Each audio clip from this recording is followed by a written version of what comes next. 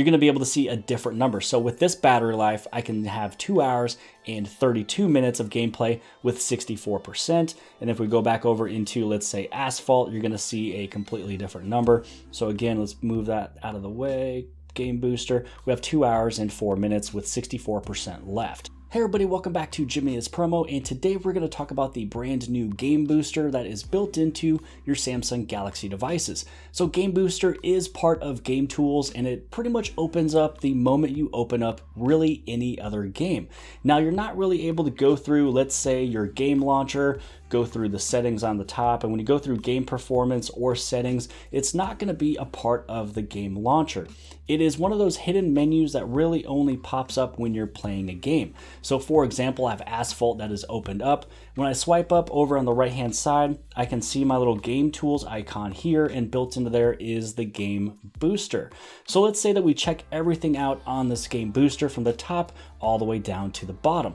So first up on the top, you're going to see this little settings wheel, and through here you can change which shortcuts you have on the bottom of the Game Tools. And so right here I have mine set up for the screen touch lock. So if you're playing a game and you have to put your phone in your pocket or set it down for just a quick second, if you touch on that small icon, it'll lock your screen.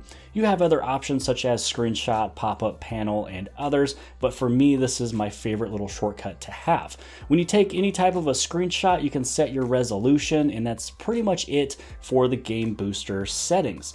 Now let's say that we go right back over inside of here, click on Game Booster, so you can see that that is the shortcut that we were talking about, which is locking the screen. Now over here, the Game Booster is learning the usage patterns. So if you want to click on this little exclamation point or information icon, it's letting you know that Game Booster learns your usage patterns for each game you play. This game will be optimized for the best balance of battery life, performance, and temperature.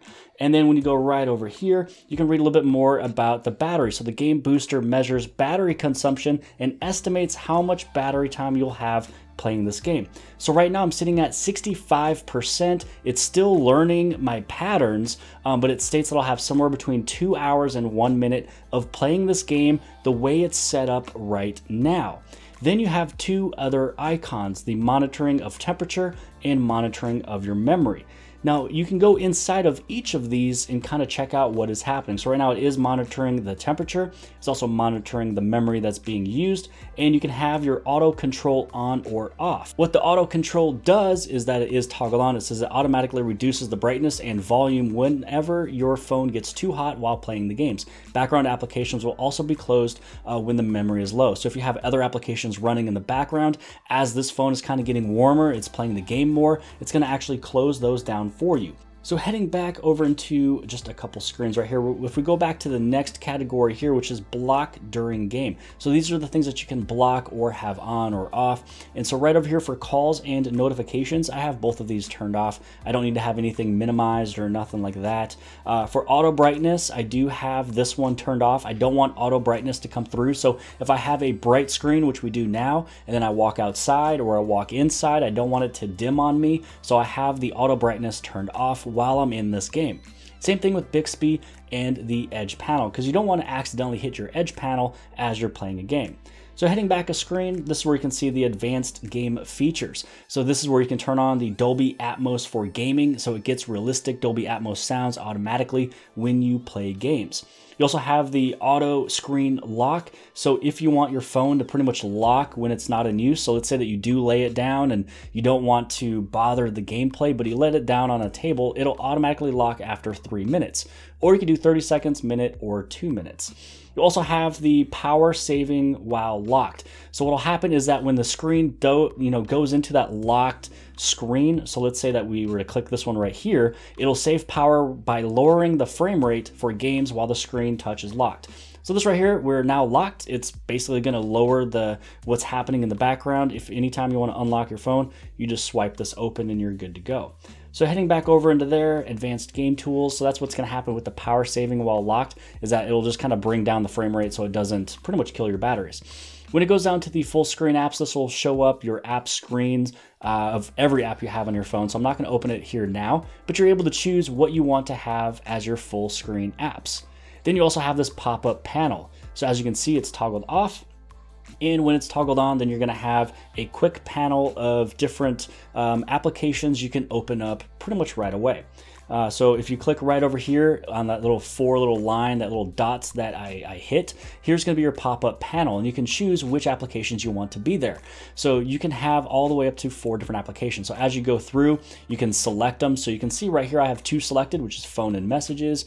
As we scroll down more, I have YouTube Music and Hangouts. So really, if I wanted to open up my phone, it's going to open up in a pop-up manner. Same thing with messages, Hangouts, and YouTube Music. So this way, if I wanted to play a game and also listen to music at the same time. So to kind of show you what it looks like, let's say that we click this and then we go inside of Hangouts. So you're going to see that it'll be a small pop-up and then you'd be able to kind of go through and write, and then you can get out of it. So it's a way that it doesn't, you know, close this game and overlapped fully with another application. It just kind of overlays on the top. So you still have your back, home, and recents, but this is where that shortcut is. Again, mine was for that little lock screen. So this way, if I want to put it in my pocket for a second, and then again, back in the game tools.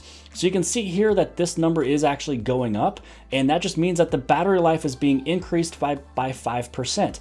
So originally when I first opened this up, it stated 2 hours and 1 minute, and that was, and even with a little bit, you know, slight higher, I think we're at 65%.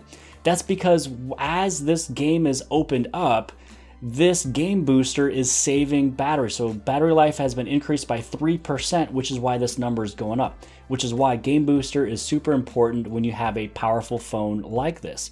Now on the bottom, these are basically your game tools. So you have the navigation button lock, your touchscreen lock, and you also have a screenshot. So if you want to take a screenshot of what you're doing right now, just basically tap that button and it took a screenshot for you. So there's really nothing you need to do with Game Booster in terms of, you know, installing it or activating it. It really is something that is integrated and hidden inside of your game tools, or pretty much inside of any game that you play. So I guess to show you really fast what it looks like if we play a different game, and we go vertical. So let's go inside of Toon Blast. So inside of Toon Blast, once this one opens up, we're gonna pop this up, click on our little booster over here, and you can see that now with this game, even though I'm still at the same, you know, 64%, I can play for 2 hours and 33 minutes. So even versus different games, because they have different frame rates and you're doing different things and sounds and all that good mumbo jumbo, you're going to be able to see a different number. So with this battery life, I can have 2 hours and 32 minutes of gameplay with 64%. And if we go back over into, let's say, Asphalt, you're going to see a completely different number. So again, let's move that out of the way. Game Booster, we have 2 hours and 4 minutes with 64% left. So I hope that you guys have liked this video and also liked this update of Game Booster being a part of the Galaxy Note 10 and the S10 series. Other than that, if you guys like this video, give this thing a huge thumbs up. Don't forget to hit on subscribe. You can subscribe right over here on the very bottom left-hand side. If you liked this video, then more than likely you're also going to like this video over here. And I'll see you guys later.